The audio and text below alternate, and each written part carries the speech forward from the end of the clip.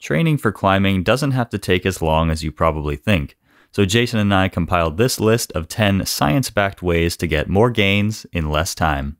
Number 1, train like a minimalist. A lot of climbing and strength training advice comes with the assumption that we're willing to spend as much time as needed to achieve maximal gains. So if adding an extra hour onto our session gets us, say, 100% of the gains instead of 90%, the maximalist will always do the extra hour. But if you don't have that extra time, taking a more minimalist approach to training might not give up as much as you think.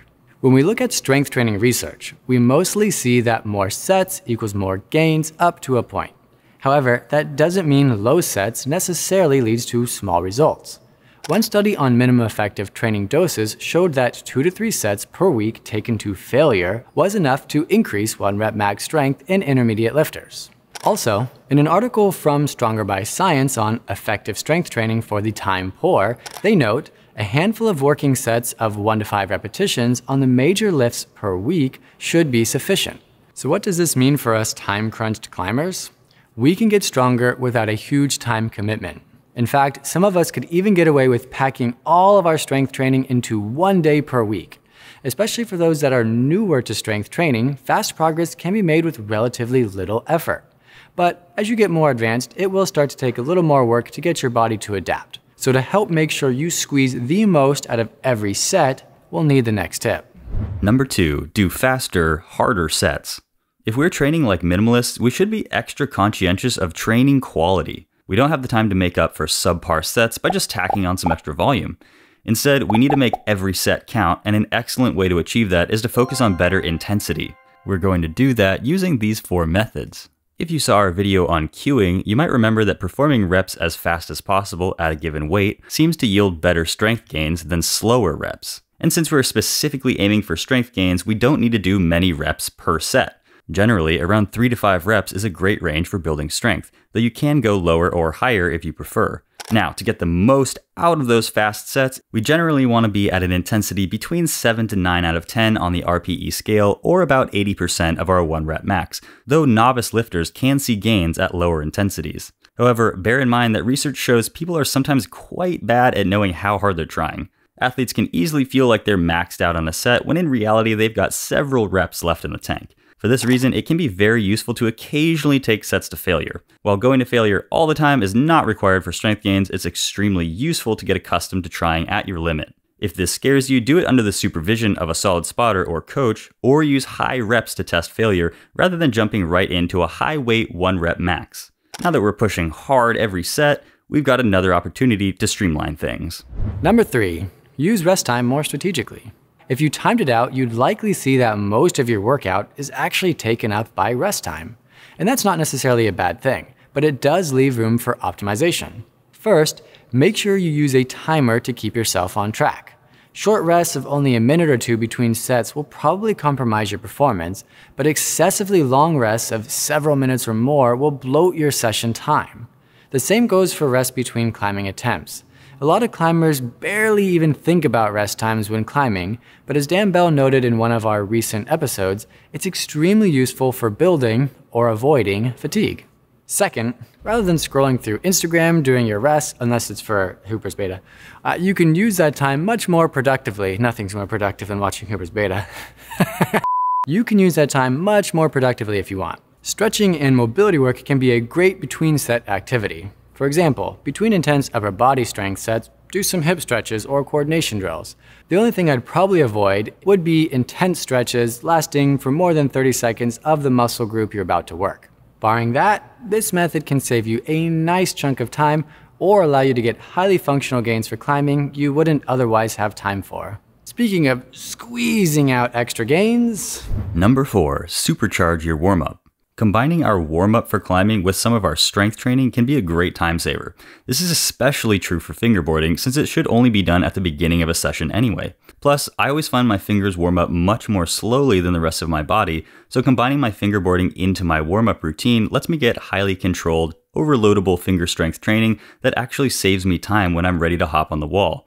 I don't have to do nearly as many warm-up routes before I'm ready to try hard. Other strength exercises can also be combined into your warm-up. The great thing about this is it tends to force people to think more carefully about how they warm up. If you can substitute some boring warm-up exercises you hate for some strength training, it's like a double bonus. Just make sure you're not tiring yourself out so much that you completely compromise your session. A method we like at Hooper's Beta would be 3 sets of 3 repetitions at 5 rep max for each chosen exercise. But what if we still just can't seem to fit in strength training without sacrificing too much of our time to climb? Number 5, shift some training to a different time of day. One of the best efficiency hacks I've come across is the realization that you don't have to do all of your training in one big chunk. For example, you could shift your stretching and mobility work to that free half hour you just happen to have in the evening. Or you could climb in the morning and do your strength training at home later in the day. Or you could do one of my favorite methods, fingerboarding and a little strength training before you get to the gym. This is why one of my favorite pieces of kit is the doorway mount from Frictitious, who have kindly reached out to sponsor this video and give our viewers a 20% discount when you buy a hangboard and doorway mount together. The craziest part is how easy this thing is to use. It literally takes seconds to mount and dismount, and you can even get it delivered with the hangboard pre-installed on the doorway mount. If you're worried about how much weight it can hold, worry not. The walls at my house are old and paper thin, and look how solid this thing is. It's the perfect solution for making my training more efficient because I can now spend much more time at the gym actually, climbing. If you combine this with some weights, or better yet, the mixed hang protocol from Dan Bell that require no additional equipment, you can have the cleanest, simplest fingerboard setup anywhere in your house, ready to go whenever you need.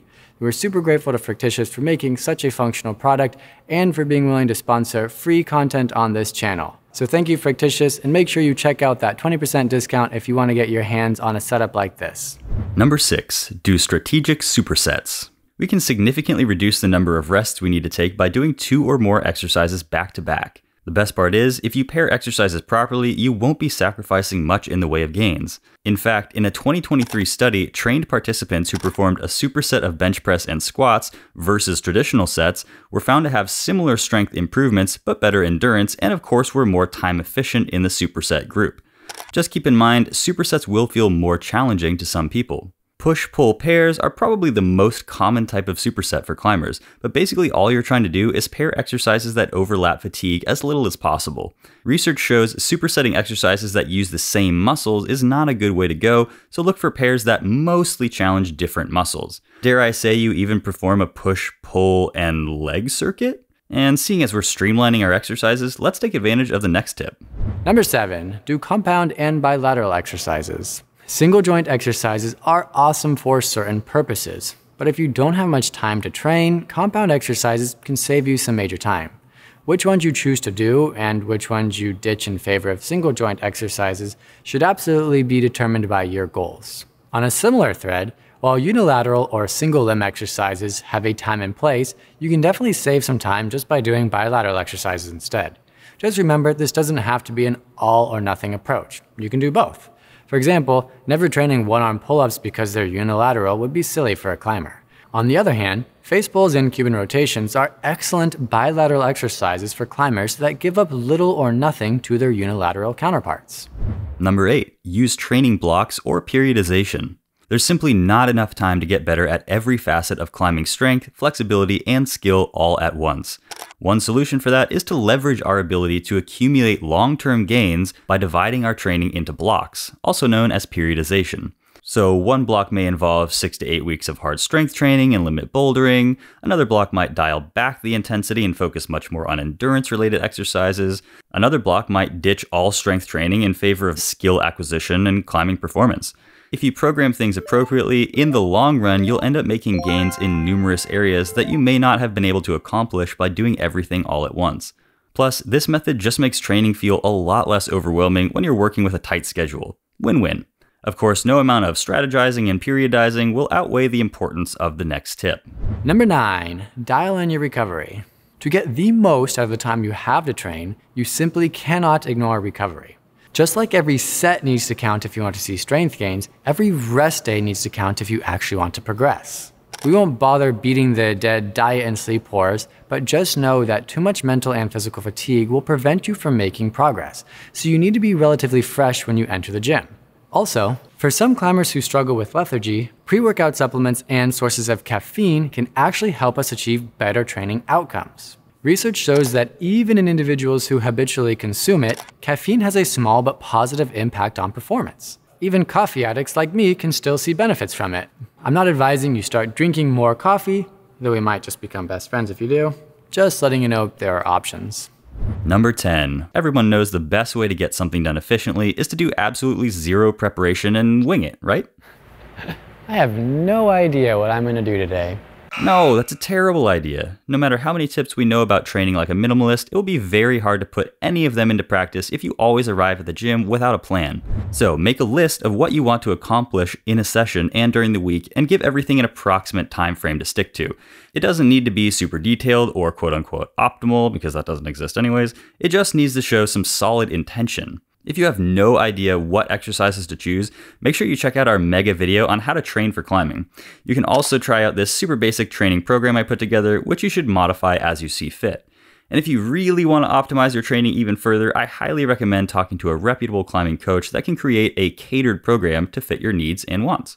Don't forget to use the link in the description to get 20% off of any fictitious hangboard with doorway mount. Until next time, train, climb, send, and repeat. More efficiently though.